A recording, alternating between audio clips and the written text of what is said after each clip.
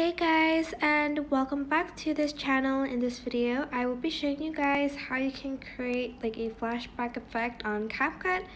So select a few photos.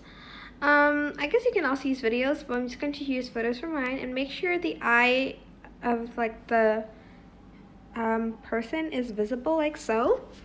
Then go to like this line here, like this middle line.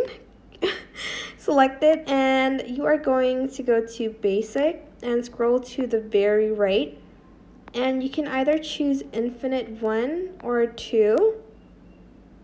I'm just going to use infinite 2. You can also adjust the I guess the duration,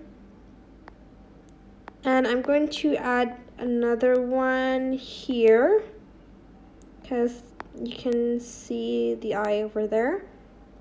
So go to the video transitions, go to basic, and choose infinite 2.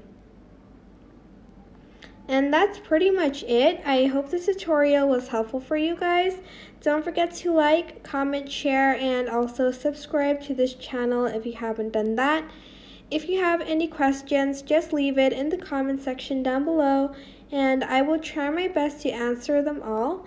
Thank you so much for watching. Bye!